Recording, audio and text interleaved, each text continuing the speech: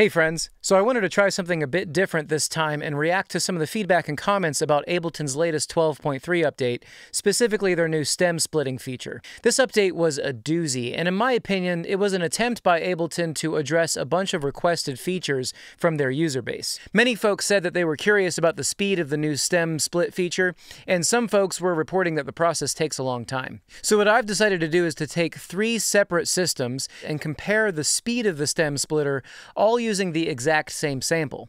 This 51-second clip is from my band Papadosio's tune Zoom Out, which crucially features vocals along with live drums, which in my opinion is the best way to stress test any stem separation process. Now the first system is of course my M1 MacBook Pro, which has 10 cores, 64 gigabytes of RAM, but also has a 24-core GPU.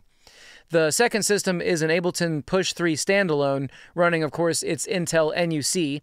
And then the third system is a kind of dated MSI Gaming laptop PC with an NVIDIA GTX 1660 Ti graphics card.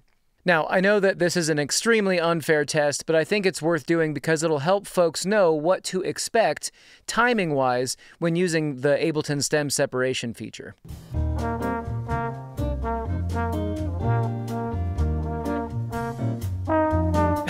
Wow, so the M1 Pro took about 5.5 seconds. Let's move on to the Push.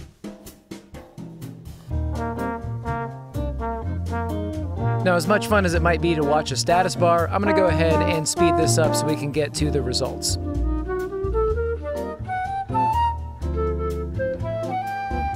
Okay, so 1 minute and 5.5 seconds, adding an entire minute to the same exact process on the Push. Let's go ahead and look at the PC. Alright, same thing here. I'm going to go ahead and speed this up so we can get to the results. So yeah, roughly 52 seconds for the gaming PC, only just barely beating the Ableton Push Standalone. Okay, so the results are in, and unsurprisingly, the M1 MacBook Pro smashed the competition here, taking just under 6 seconds to complete the stem separation. Meanwhile, the PC took second place with 52 seconds, which, if you think about it, is just about real time considering this is a 51-second clip. And then in last place was the Push Standalone, which took a fair bit longer at 1 minute and 10 seconds. So, some comments on the speed test. I'm obviously not a PC user, and it's possible that there's something deeply wrong with this PC. Also, I can't be sure if the NVIDIA card was even used in the stem separation process or not, so maybe there's some kind of configuration that I can use to make the process go faster. But even in the case of the Push, all 3 machines managed to separate the stems in what I would consider to be an acceptable speed. I will say this though, I would get up and go do something else like get a coffee or something if I was using the Push or the PC, but if I was using the Mac, I could just push the button and then just sit there for the 5 seconds it would take to separate the stems, and then move on with working. Now, some folks were trashing the quality of the stem separation, which is a fair point. However, if you were perceptive in the last test, you may have noticed that my stem separation dialog had an extra set of options where you could choose between high speed or high quality. So I went ahead and tested the M1 MacBook Pro and the PC using the high quality mode, and while it did take longer to separate the stems, I was impressed by the quality, specifically the vocals. Here are the results of the high quality mode speed tests. So a key difference I noticed during the high-quality stem separation mode is that there's actually a status bar dedicated to each individual stem. And yet again, instead of making you sit through this whole thing, we're going to go ahead and skip to the end. And as you can see, the MacBook Pro clocked in at 20 seconds, which is basically 4 times the amount that it took to do the standard stem separation, whereas the PC, it took 5 minutes and 46 seconds to do the same exact process. Okay, so speaking to the quality of the stem separation, let's go ahead and listen to the original mix of my band song Zoom Out. At this very moment, at the side of the earth, and it's alive with music that you could know, and they join in circles, move to a rhythm that you'll never hear. You tiny one.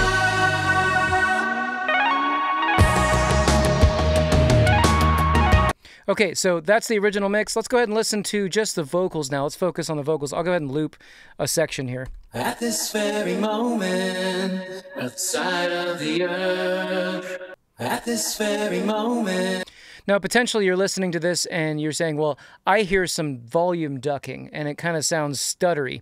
Well, that's going to happen with most material that has drums behind it, because what's happening is that the drums are challenging your limiter and the limiter is ducking the music. So if you're extracting vocals out of rock music, dance music, things like that, this is just going to be something that happens regardless. So I wanted to quickly validate what I said before about how when you heard that pumping and breathing in the vocals, that the reason that that's in the stem separation file is because the entire mix is ducking when it's being driven into a compressor or a limiter on your master. In this case, this silly and hastily made example song that I just sang demonstrates that when you don't have a crazy amount of compression on a mix, that the vocals will come out clean. So let's go ahead and listen to this hastily made terrible thing.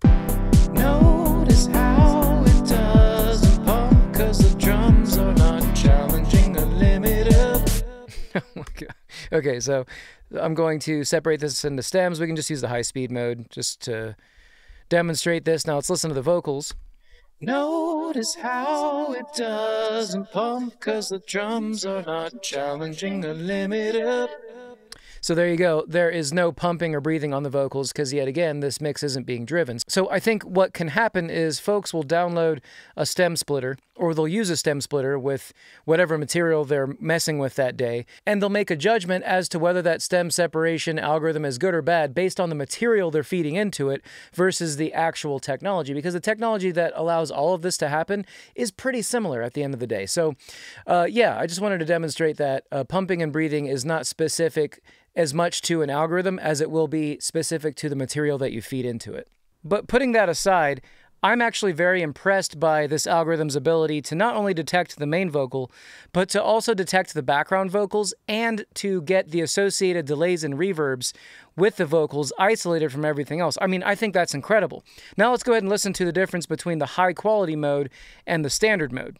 At this very moment, outside of the earth. At this very moment, outside of the earth. At this very... Now, to me, there is a very, very minuscule difference. It's almost completely imperceptible, the difference between the high quality and the standard mode. And that is also very impressive, this algorithm's ability to extract the vocals even in standard mode and associate all the background vocals and the delays and reverbs. That's just awesome. But let's go ahead and listen to the drums. This is where differences start to occur. So let's listen to the drums, and we'll go back and forth between the two different quality modes.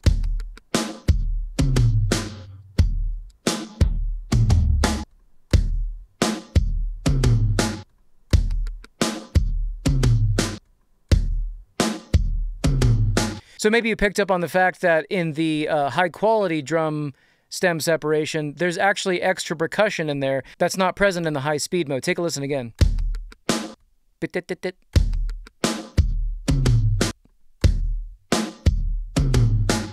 So right there, there's actually a difference in what was even captured in the stem separation. Another thing that I've noticed is that you can hear, especially in the snare tails, the snare tails actually get darker faster in the standard separation. Take a listen to the snare.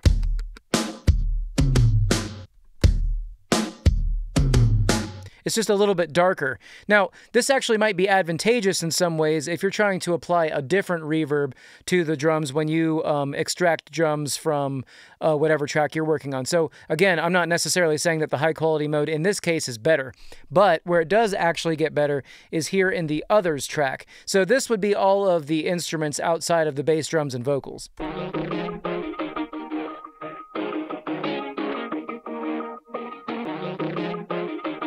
So now we'll go ahead and listen to the standard quality or the high speed mode.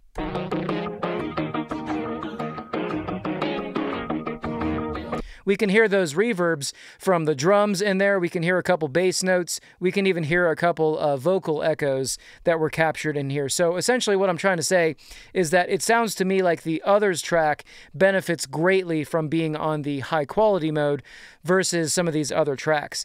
All in all, though, here's the thing that I think about all this. If you're going to be doing the kind of work where you're extracting an instrument or vocals or something from a stem separation algorithm, there's no way that you can expect a super high quality recording of a soloed instrument inside of a studio in isolation. It's just not going to be that high quality no matter what algorithm or what DAW you use to do the stem separation. So at the end of the day, I consider this good enough to do good work with. And honestly, its ability to capture acoustic drums that are dynamic and that move around, its ability to isolate the vocals and the background vocals and the delays and reverbs, I think really make this stem separation algorithm pretty good.